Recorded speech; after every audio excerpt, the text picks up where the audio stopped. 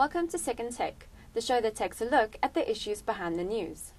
The Independent Communication Authority of South Africa's mobile termination rate cuts, aimed at reducing South Africa's cost to communicate, are being contested by telecommunications giants MTN and Vodacom.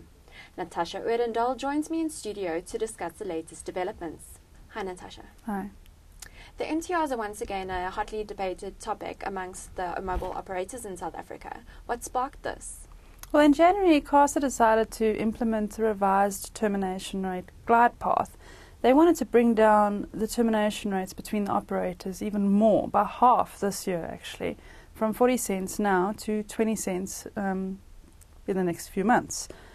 The asymmetry rates were quite aggressive that they had implemented, which means the smaller operators would get to actually charge the bigger operators such as MTN and Vodacom 44 cents right, coming in March. And this is actually what sparked the hot debate because the bigger operators say this is just too aggressive. And what do MTN and Vodacom say further about the issue?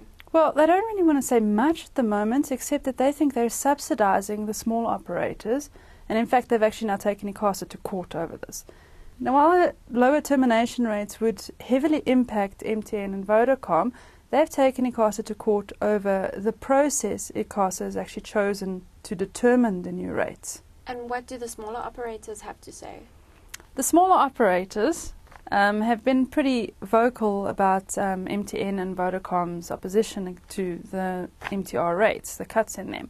And they've sent out letters, open letters to the media criticising their move. Even the Right to Know campaign and Minister Karim have come out saying that Vodacom and MTN need to halt their court action because this is not helping South Africa lower their communications cost. MTN and Vodacom, on the other hand, are actually saying that lowering the termination rates have no direct link at all to lower costs in South Africa. The dominant players are actually saying that it's more of a subsidy for the smaller operators, whereas the smaller operators are coming back and saying that Telkom had subsidized MTN and Vodacom, helping them build their networks over the past 20 years.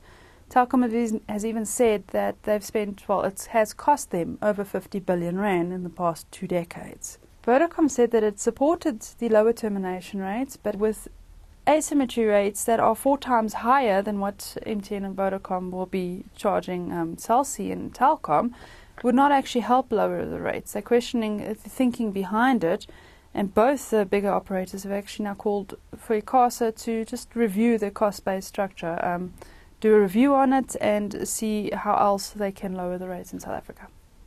That is the Second Take show for this week. Thank you for watching and join us again next time for more news analysis.